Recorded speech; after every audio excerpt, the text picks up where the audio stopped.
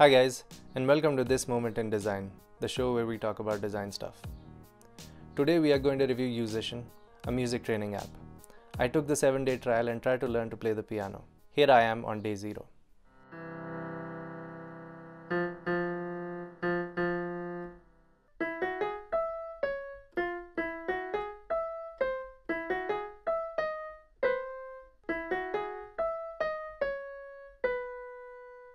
Yousician is a monthly subscription service that provides tutorials for various instruments. It is available for all devices and platforms. The website actually doesn't tell you much about how the app works, so I decided to find out for myself. The plans are reasonably priced when compared to actual tutors, and there's a 7-day free trial. The app appears to be designed for pure beginners. The visuals are beautiful, there are a lot of animations and sound effects, and the whole app has a game-like approach, with points, levels, skills, challenges, and even more points. For most lessons, there are intro videos and practice exercises, and then you jump right into the songs. The songs are the main type of lesson in Yousician. They work exactly like Guitar Hero or Dance Dance Revolution.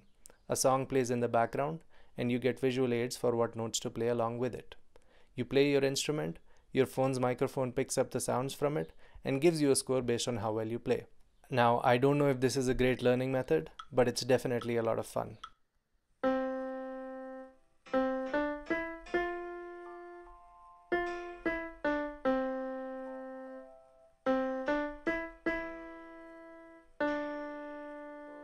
The design of the workouts makes it essential to look at the screen as you play. This is ideal for piano and prevents the bad habit of looking down at the keys. The app maps a color to each finger, and that honestly works like magic. The notes themselves are positioned one above the other, just like sheet music. The songs are a joy to play. In the beginning, the parts you learn sound very simple, but are actually quite challenging to get right. This makes the lessons very replayable. I was obsessing over almost every song till I got all the notes right. The songs are a mix of classical pieces, well-known pop songs, and some original Yousician songs.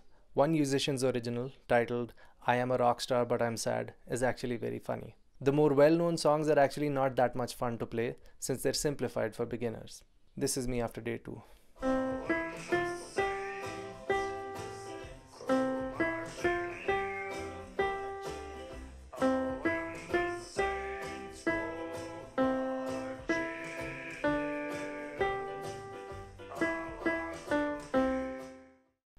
There's a play mode and a practice mode in the app. The play mode allows you to perform the song and get a score. The practice mode loops the backing track, allowing you to learn at your own pace. You can set the tempo, isolate left and right hand parts, and have the app play your parts for you so you can hear how they're supposed to sound. I found myself doing this for every lesson. In fact, this is the only way in the app to hear how the song is meant to be played. As for chords, it doesn't play them for you, so you don't have any audio reference. It only tells you when you play them right visually. Can't exactly color a flower, but when she sits behind a piano, then I know just where my heart belongs. It's the way she plays. As you progress through the lessons, you level up. The first few levels are basic and teach you how to play notes and some chords. After about 3 lessons, you pick a learning path, pop, theory, or classical. There is a nice video that explains which one is suitable for you. Since I wanted to eventually be able to play Coldplay, I picked pop, although it still kept asking me every time I started a new lesson.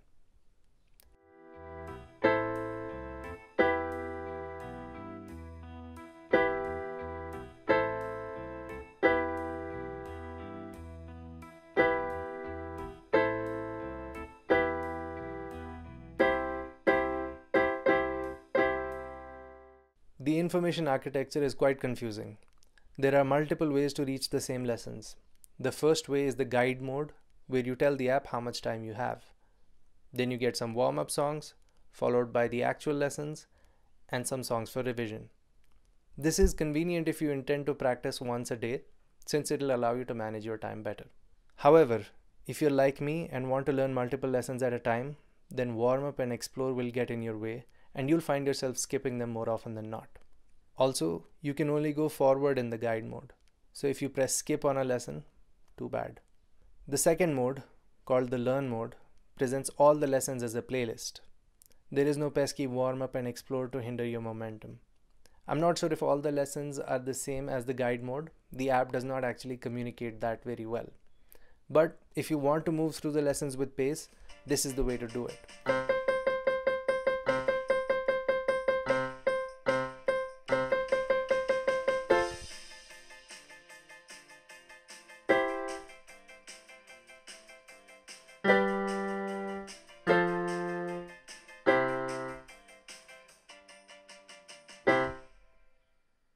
There are points for everything. There are certificates for completing every level, and a perfect rating when you don't make any mistakes in a lesson. I personally don't care much for points, but it's nice that they're there. All that matters to me is if I nailed the song, and that is explained through a star system, which works well. The phone and tablet versions are probably easier to use since those devices are easier to handle than a laptop, but they do come with their own challenges. The phone volume has to be turned down, otherwise the app can't hear your instrument. Even then, it's not entirely accurate. It can mark your correct playing as incorrect and incorrect playing as correct. In these cases, the user has to know whether they're playing correctly and ignore the on-screen messaging. When you do turn the volume down, you can't really hear and enjoy the song. I learned to play entire songs without being able to hear any of the lyrics. In fact, it's so bad that sometimes you can't even hear the beat.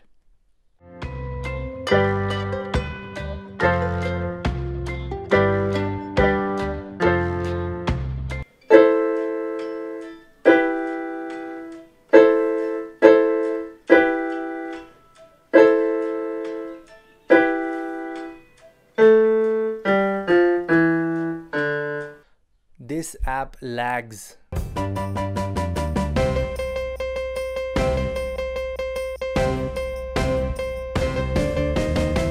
Even on a high-end phone, not only do the visuals skip frames, but the notes also lag sometimes, playing out of rhythm.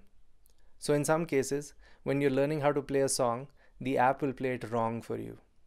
This is beyond forgiveness for a music training app. Using it on the phone also means constant interruptions of notifications. So set your phone to do not disturb. Also, phones fall.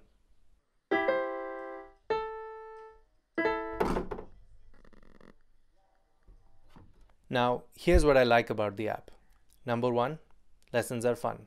Number 2, learning musical concepts happens very naturally. Number 3, the app takes you from zero to beginner musician in just a matter of hours. Number 4, there is a really nice optical illusion every time you finish a lesson.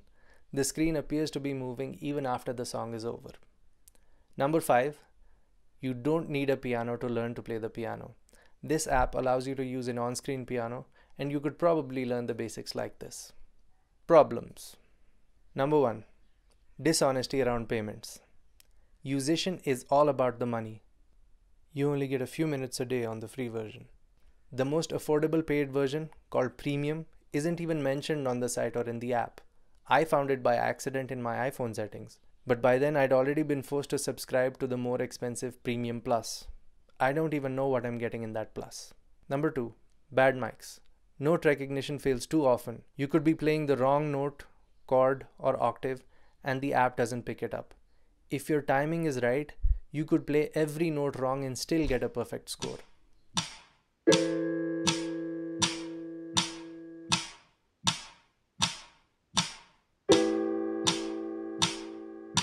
Number 3, videos unplayable on low speed.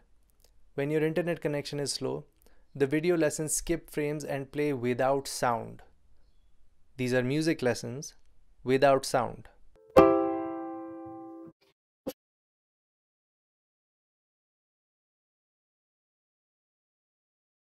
I wish the app would just downgrade the quality of the video or download it before playing. That would probably solve the problem. Number 4, mislabeling. Warm-up doesn't have warm-up exercises. Half of the lessons in Learn are songs that you've already learned, and Explore is just more practice for the same songs. There is no exploration involved. Play and Perform are used in different places in the app to mean the same thing, and these are just a few of the inconsistencies within the UI. Number 5, identity crisis. The UI of the app is a patchwork design. The workouts have one interface with a certain sensibility, approach, and visual design. The chord trainer has another, and the root node trainer has yet another with animal figures. Seriously, app, are you for kids or for adults? A full heuristic evaluation of all the UX problems and their possible solutions is available in the description. Please do check it out and feel free to add your own points to it and send it back to me. Overall, I think it's a decent app to learn the basics. Even with this, you'll have to put in the hard work and there's no way around that. I also think that while the app is intended for beginners, users who are learning their second instrument will probably get more mileage out of it. I'm going to give this super frustrating app 3 out of 5 stars because despite its UX and performance issues, it still feels very rewarding to use. Take the free trial and see if it works for you. Hey guys, if you liked the video, like the video, leave your comments and do subscribe and follow.